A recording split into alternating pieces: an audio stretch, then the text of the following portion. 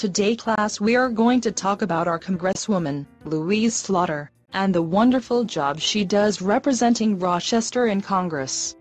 Okay, what has she done for Rochester in the last 10 years? What businesses has she brought? Nothing specific comes to mind.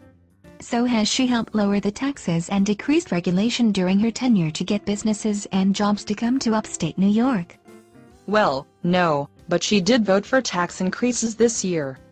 Awesome, so while this area lost jobs over her tenure, she has done basically nothing to help. Do not forget Louise is a tireless protector of women's rights. Unless the woman happens to be an 8-month-old fetus that falls on the operating floor, then it is alright to kill it. Well, yes, I guess that is true. But do not forget all the work Louise has done to help poor families. You mean other than voting no on a program to increase responsible fatherhood because it had the gall to use religion?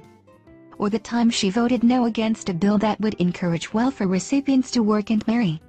You know enough. This partisan bickering. Louise was one of the first voices to call for a toned-down political rhetoric following the Giffords shooting.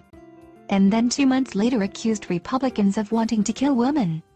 Well, she is a tireless advocate for Rochester, who lives in Washington, D.C.,